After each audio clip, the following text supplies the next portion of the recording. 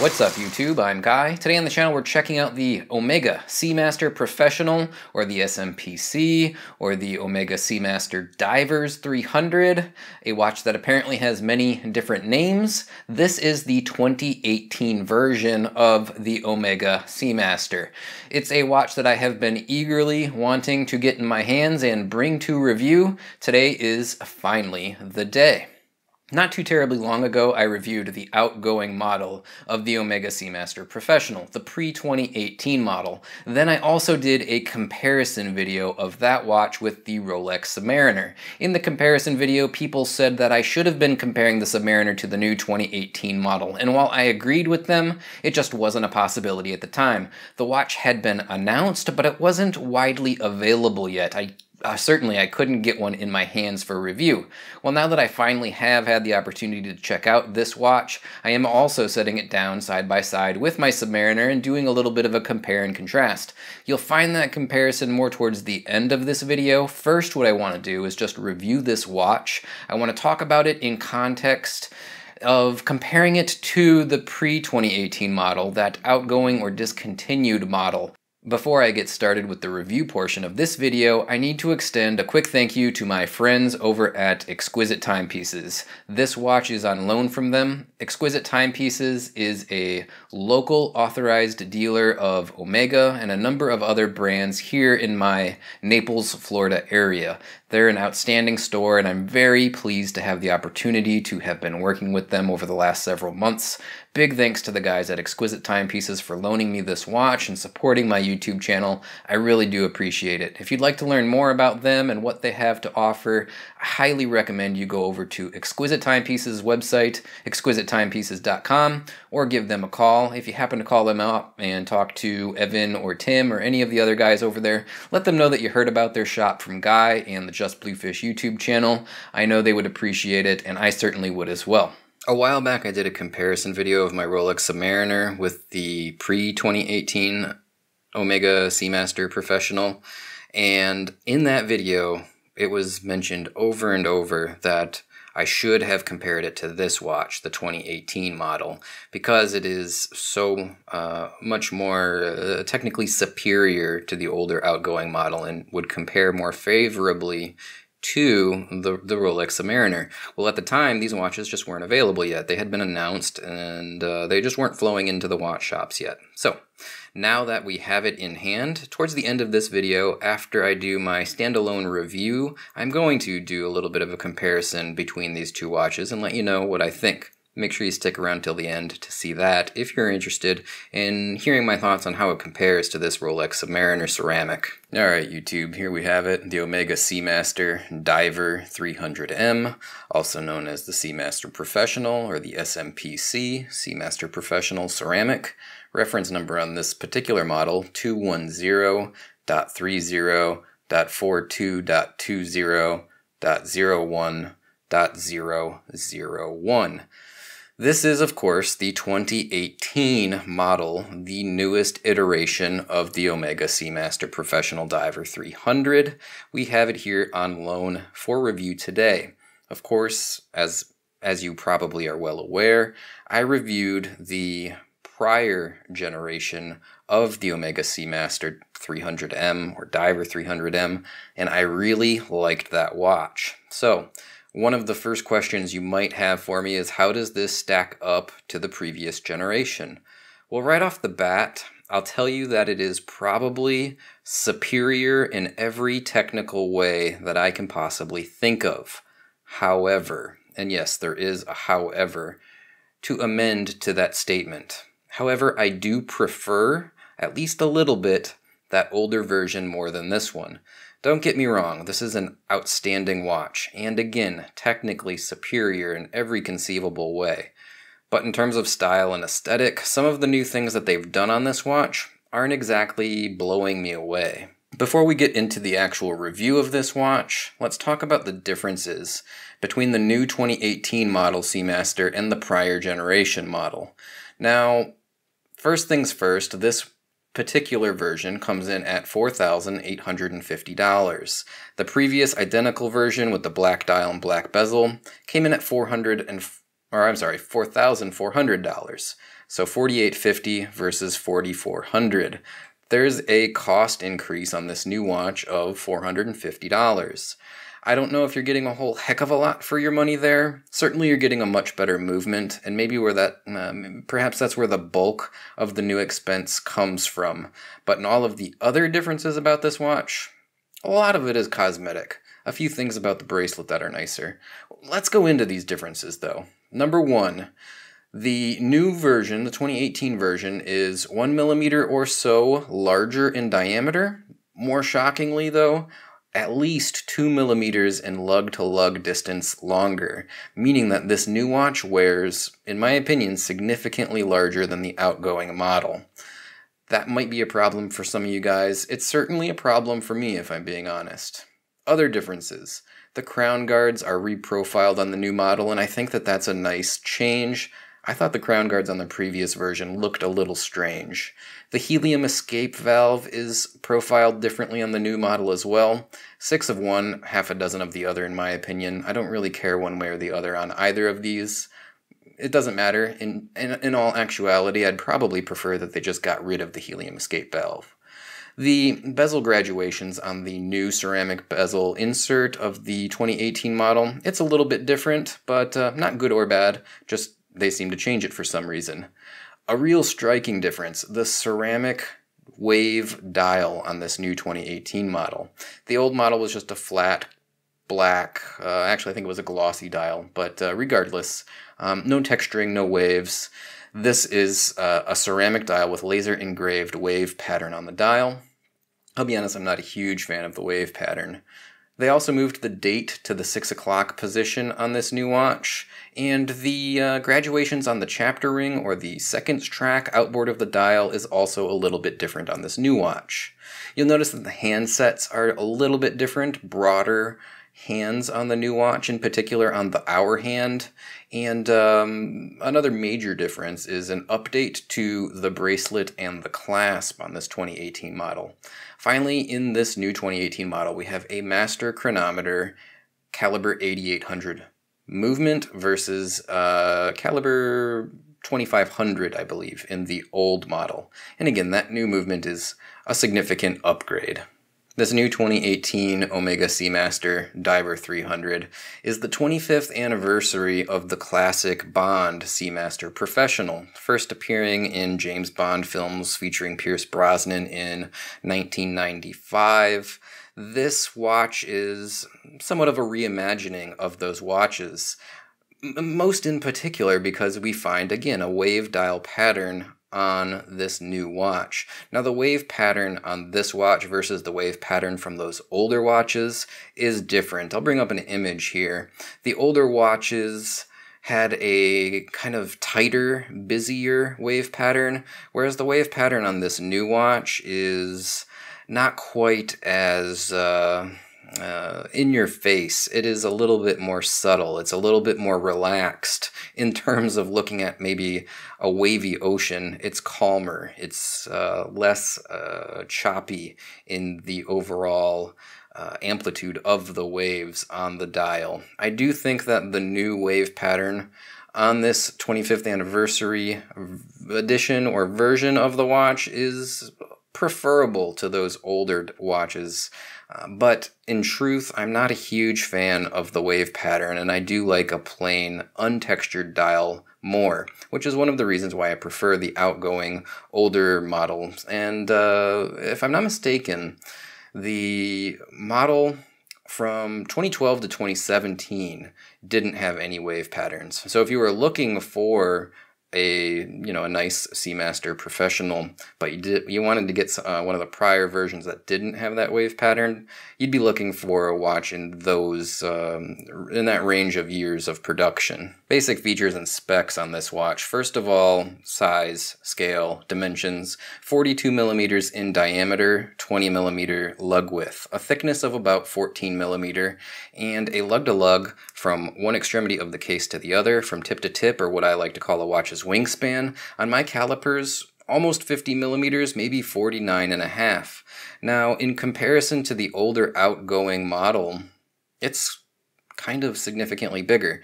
1 millimeter in diameter. The old model was 41 as opposed to 42 millimeters in this case, but more striking, that lug-to-lug distance. On the old watch, on my calipers, it measured in at 47 millimeters back when I had that watch and reviewed it.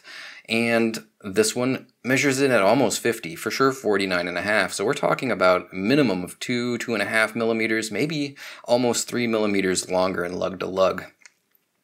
There's like a golden rule when it comes to wristwatches, and it generally has been lug-to-lug or wingspan no greater than 48 millimeters. Many watches follow that rule. It's a shame that this goes beyond that magical 48 millimeter lug-to-lug distance because I find it to be kind of unwearable on my 6.5-inch wrist. So one of the several reasons that I prefer the older outgoing model. This one is a little bit thicker as well, 14 millimeters in thickness. The old one I think was about 13. This new Master coaxial movement, the 8800 that's in this, is just a little bit thicker. I don't really have a problem with that particular dimension. Other features and specs on this watch: 300 meters of water resistant, screw down crown of course, also the helium escape valve up at the 10 o'clock position. We have a sapphire crystal with AR coating on both sides of the crystal, and that crystal looks outstanding. Of course, a unidirectional elapsed time bezel with ceramic insert and lacquer-filled numerals and graduations. We also get a display case back, which shows off that Master coaxial caliber 8800 chronometer. We'll talk about that more in detail here. This Master coaxial caliber 8800 is a very interesting movement, very high quality. We can see through this display case back that it has very nice, what would you call that, kind of a wave pattern Côte de Genève decoration, and I think the screws are all black oxide and not blued, which is a nice touch as well. Despite the decoration though, a very high quality movement, 55 hours of power reserve, an interesting beat rate, 25,200 vibrations or beats per hour. All coaxial movements run at that particular rate if I'm not mistaken. And of course this is a 35 joule movement. What makes this most interesting though is that it is cased and METIS tested. METIS or METAS? Not sure quite how they pronounce that, but it is a testing procedure that meets and exceeds COSC chronometer certification in a number of ways. It is tested after casing, again, for power reserve, winding efficiency, water resistance, chronomatic precision in 6 positions as opposed to 5, and of course magnetism, this being 15,000 Gauss magnetic, amagnetic or anti-magnetic, I guess is how you would say. Also in terms of that chronometric precision, a METAS or METIS certified movement should be precise, if I'm not mistaken, from 0 to +5 seconds per day.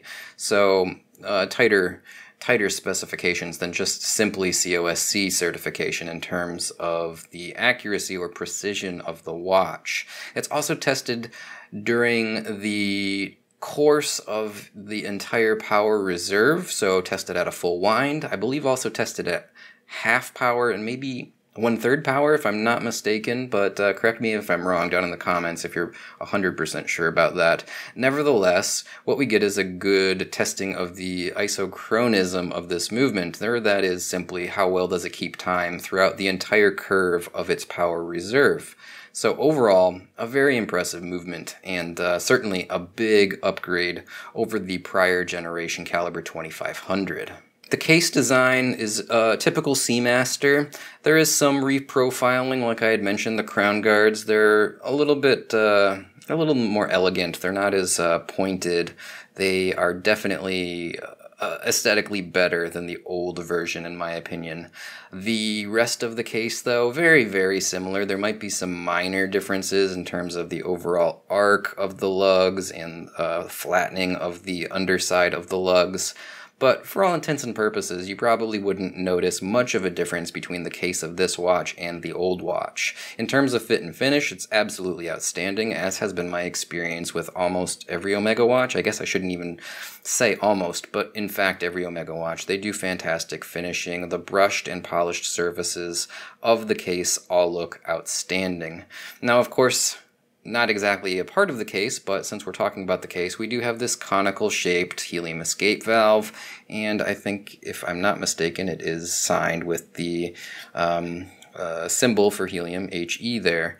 The helium escape valve shouldn't be on this watch in my opinion. The purpose of the helium escape valve, of course, is for saturation divers, deep divers that spend a great deal of time underwater in pressurized tanks when they're not physically diving, and in those tanks you have a mixture of helium and oxygen.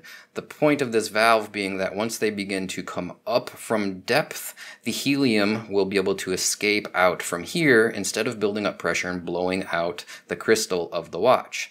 The reason why I think that this shouldn't have any helium escape valve is because nobody is using this watch for that purpose. And maybe that's a little bit of hyperbole. Maybe if we look really hard, we can find 1 or 2 people on the entire planet that are in fact using this watch for deep saturation diving. To those people, I mean, I don't know what to tell you. Buy a different watch. That sounds a little selfish, I guess, but why would we accommodate such a crazy small number of users for a feature that adds expense and, in my opinion, detracts from the overall aesthetic style of the watch? I would just prefer if they do erased it right off the case. We don't need it. That said, I will say that in person, it's really not that big of a deal. You almost don't even notice it. I could definitely live with it. If I bought one of these watches as my daily wear watch, sure, not a problem. I would get over it pretty quickly. Moving on from that helium escape valve, let's talk about the screw-down crown here. Screw-down crown is, I think, maybe reprofiled slightly in comparison to that old crown on the outgoing version of this watch, and I didn't have any problems with that crown, but this crown is excellent as well. Unscrewing it is very simple. We do, of course, have a hand-winding movement, and it is hacking. So in the first position, we could set our date. In the second position, we stop the watch from running, and we could set the time as necessary. Now, screwing down the crown is super easy, very, very smooth. I have no problems with that either. One thing about this movement that I would like to see, or wish they would have changed, I guess I can't say I'd like to see it changed because they're not going to, but a lot of Omega's master coaxial chronometer movements have a feature where when you pull the crown out to the first position, instead of being a quick set on the date, it's a jump hour, meaning that the watch continues to run, but you can adjust the hour hand independently. This is useful for if you're traveling between time zones, for example, and you don't want to lose the precision of your timekeeping so that the movement continues to run. The downside is on a watch with a date, you have to jump the hour 24 potentially times in order to increment the date up 1 or backwards to decrease the date by 1. I would probably say that that's not a big deal, and in my opinion would be preferable to just be having a quick set date functionality like this watch. I do like that jump hour function on some of the other watches. I think it's cool. The bezel on this watch is a pretty significant improvement in terms of function. Overall, using the bezel, the clicking detent is very, very smooth. Definitely better than the previous generation Seamaster. I think that the overall style or aesthetic of the bezel isn't my favorite, in particular because we have these faceted or scalloped out sides on the bezel and no real texturing or traction or knurling to get a good grip on it. Being as how it is so smooth to use though, we don't really need an aggressive grip. I think that I could basically have no problems manipulating this bezel even with wet or gloved fingers or hands. It works very good. I just, I prefer a more traditional knurled or textured bezel edge, but yeah, it is done very well in terms of the overall functionality. The bezel insert is also nice. Of course, it's black ceramic, and I had to do a little research, but I believe that the numerals and graduations are lacquer filled, and it's really nicely done. It's highly legible. The type of numerals and the graduations are a little bit different on this watch than the older outgoing Seamaster model. It's 6 of one, half a dozen of the other. They're both fine in my opinion. There's no real particular reason why I would need it one way or the other, so no complaints there. I do really like the overall functionality of this bezel, though, despite the fact that I do complain about the edge texturing, it's really not that big of a problem. And, you know, aesthetically, it's nice, it's different, it's unique, to say the least. It's distinctly Omega. Moving on from the bezel, let's talk about the dial, the wave pattern dial. First things first, as you can probably see, we have a date complication at the 6 o'clock position. It was originally on the older models at the 3 o'clock position. They've decided to relocate it for whatever reason. Another one of those changes that's just kind of 6 of one, half a dozen of the other for me. I don't really care either way. I think a lot of people are going to prefer the date complication down at 6 o'clock, though. Maybe it's a little bit more aesthetically balanced. Yeah, I could see that is going to be an argument people would have, and I'd probably agree. Now, the date window isn't like framed or dressed up. It's not really nicely done. It's just kind of there. But it is legible, it's usable, and there's nothing particularly wrong with it. The dial itself, most striking, of course, since this is a ceramic dial, it does have these laser engraved wave patterns. I'm honestly just not a real big fan of the aesthetic there. I just like a straight black, untextured, undecorated dial. That's just my personal taste. This is kind of an homage back to those original James Bond style Seamasters from the 90s and 2000s, all of those movies. So I do understand why they opted to go with this wave pattern. It's just not my preferred aesthetic. The rest of the dial is very nicely done, and you'll notice that it's very clear and legible through this outstanding sapphire AR-coated crystal. The crystal is just domed ever so slightly. Very, very, very high quality crystal. So yeah, the rest of the dial, though, very, very nicely done. Very thick, beefy, applied markers. You can almost feel the depth. And if we look at it in profile, from the side here, you can just see how tall they stand off the dial. They are shrouded or surrounded in a metallic material. I'm afraid I don't know if that's white gold or stainless steel. Same with the handsets. Someone correct me in the comments, or not correct me, but fill me in. I didn't find anywhere online on Omega's website if they specified stainless steel or gold applications on the dial and the handset. I would hope that it's gold at this price point, but I'm not 100% sure. Now, of course, we have the double baton marker at 12, single batons at 3 and 9, and then a little abbreviated single baton down at the 6, and then, of course, circle markers at all the other positions. A decent chapter ring or seconds track outboard of the dial, although it is different than the old version. I think I prefer the old version. In terms of aesthetics, it's just a little bit more subtle and simple. This is a little bit more bold, I guess is one way to say it. Again, not a big deal. It's just little things like this keep stacking up, and I say I kind of prefer the old way they did it better. The markers on this dial, I think, are a little bit larger, which is nice, more legible. I do like that they've increased the size of the markers. It seems slight, though. I'm not 100% sure how much, but they do seem a little bit bolder. They most certainly increased the size of the hands. The hour hand in particular is much broader, maybe even a little bit longer than the hands on the outgoing pre-2018 model. The handset on this particular watch is outstanding. I do like this sword style handset with the skeletonized inner portions. Then, a basic seconds hand with a lollipop luminous pip out at the end and a red tip, which matches up nicely with the Seamaster logo below the Omega branding on the dial. And just a little hint of red there to mix it up. I think that looks great as well. Overall, it is a very nice dial, high quality, well implemented, very well appointed, luxurious, if you will. I just kind of wish it wasn't the wave pattern for me personally if I was going to buy one of these watches. The bracelet also saw an update, as well as the end links. The end links on the old watch kind of were an extended, whereas you can see that these are recessed and the first center links from the first link sit into them. So it's a little bit backwards from the old watch. Nevertheless, extremely high quality. The links themselves, a little bit more low profile, a little bit more refined, somewhat understated. The links on the old style bracelet were a little bit more curvaceous, a little thicker maybe, I do like this bracelet more. In terms of the overall aesthetic and style, still very much the same. It's not like you're getting a completely different type of bracelet, just a little bit more refined.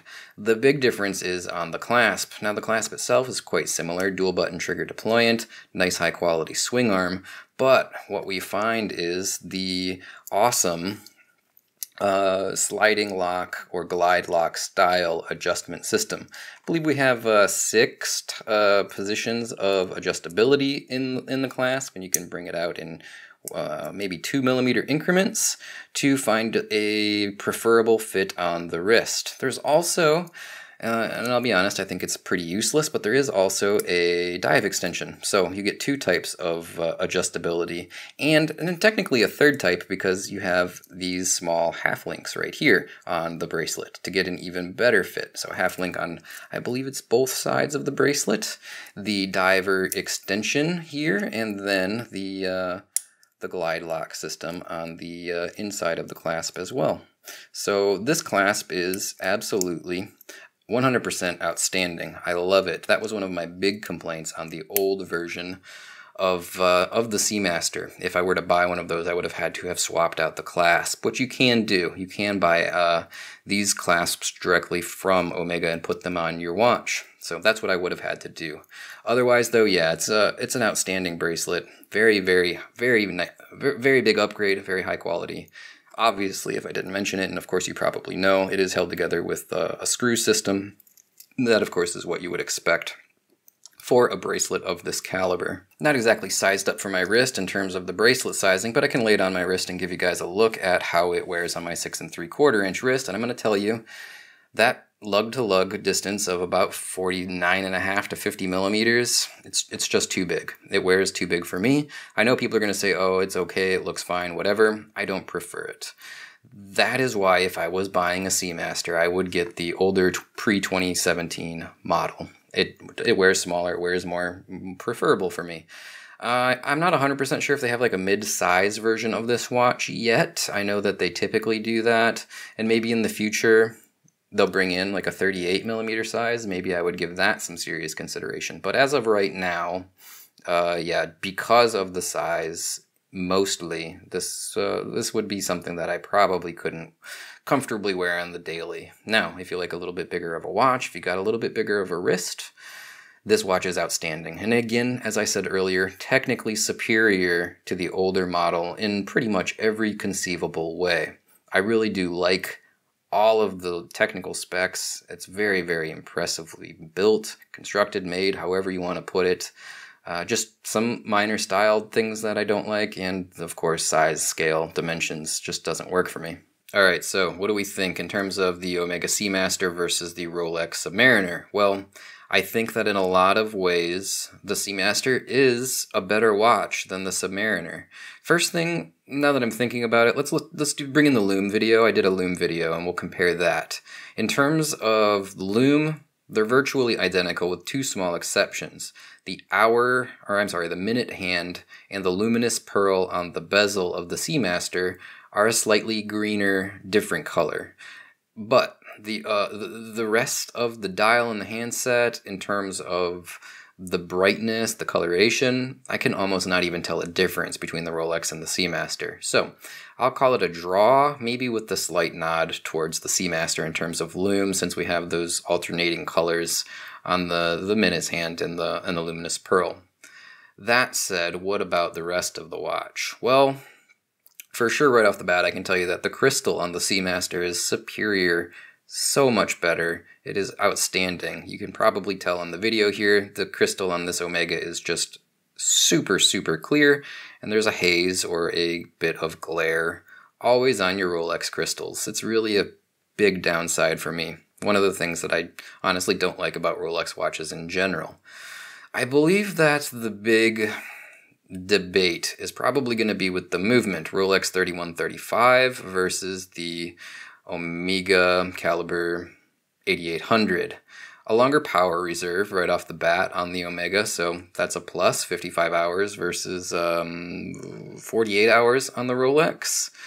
In terms of which one is better? Superlative chronometer versus METOS certified? I don't really know what kind of testing parameters the superlative chronometer goes through, but I think that in terms of how it's tested, maybe the Omega movement is more rigorously tested. I'm, again, not 100% sure. In theory, it should be more anti-magnetic. I think that in all regards except one, I might give the nod to the Omega. And I'm not super informed, so I'm hesitant to say which movement is better. But here's what I will say. The one reason why I prefer the Rolex. It is a superlative chronometer, meaning that they guarantee a plus or minus 2 seconds per day of accuracy tested to that precision after being cased, whereas the Omega's 8800 is 0 to plus 5 seconds per day. So I guess it's very close in terms of a 4-second deviation versus a 5-second deviation, but I would be happier with something that was within 2 seconds either way than was 5 seconds fast. If those were my options. If someone said you could have a watch that's going to be 5 seconds fast, or a watch that might be -2, might be +2 seconds fast, I would take the minus or +2 because it's going to stay closer to accurate for longer, meaning you're not going to have to reset the time as often.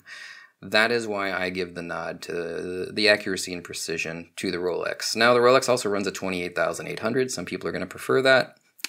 This is Omega's 25,200 vibrations per hour. Can you noticeably tell a big difference in the sweep of the seconds hand? I mean, I personally can't, but I know some people are going to say that that's what they prefer. They prefer the 28,800. Style and aesthetics, that's going to be a big one. Which do you prefer? Well, first of all, the size and the dimensions. I very greatly prefer the Rolex's size. Again, mainly the lug-to-lug, 48 millimeter lug-to-lug, almost 50 millimeter lug-to-lug on the Omega.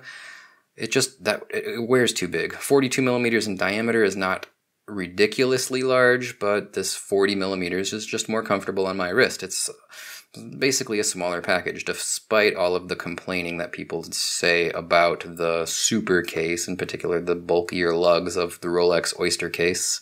I mean, the Omega's lugs are bulky as well, in terms of like which one is bulkier or bigger. Honestly, to my eye, they're sort of the same. Because this is sort of faceted, maybe it appears a little bit more streamlined or smaller, but in all actuality, I think they're about the same width. They're about the same level of bulk.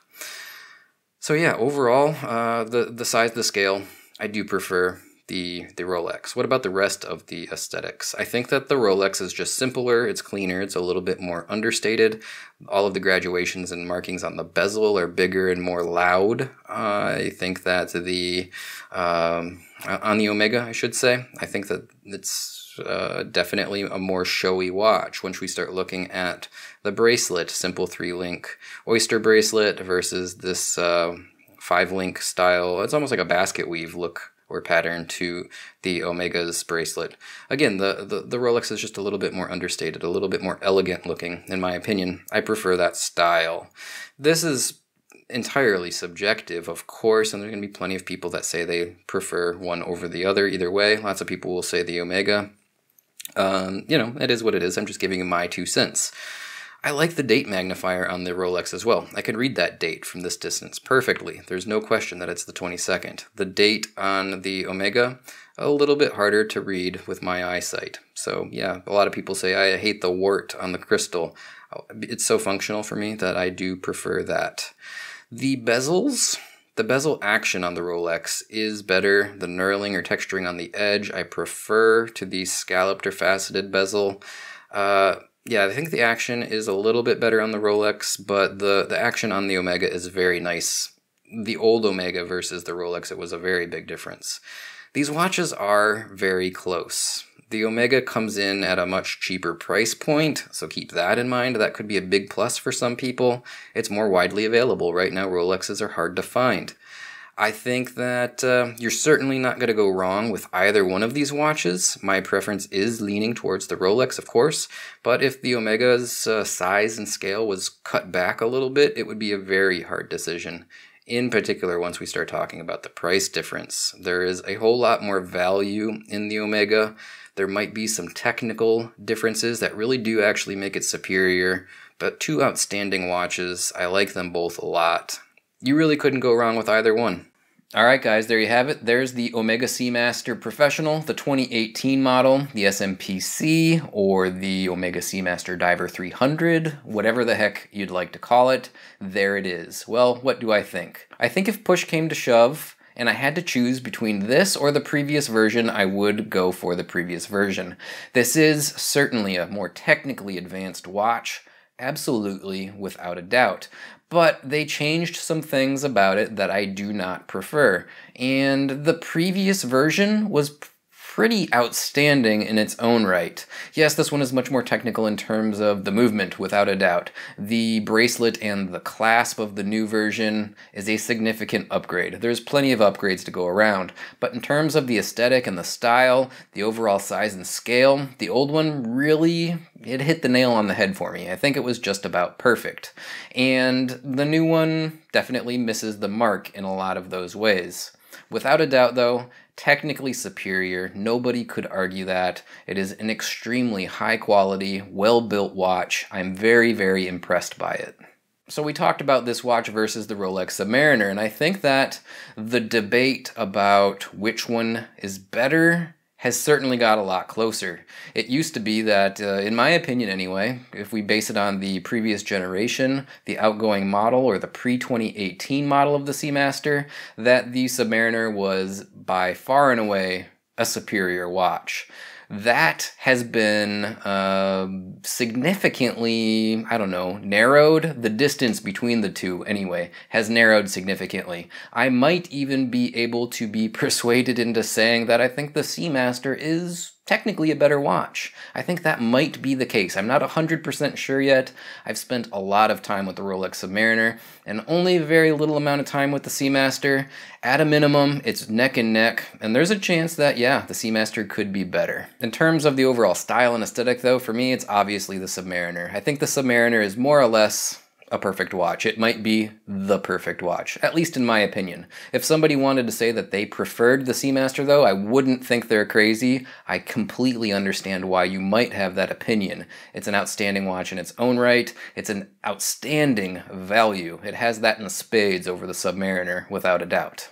Alright guys, I hope you enjoyed this review as much as I enjoyed producing it. Thanks for tuning in as always. If you want to help support the channel, there's a number of ways you can do that. They're all listed down in the notes or the description of this video. You can follow me on my social media accounts, be it Facebook, Twitter, or Instagram, whichever you prefer. You can support me on Patreon. A little bit goes a long way. A big thanks to everyone that has been helping me out on Patreon.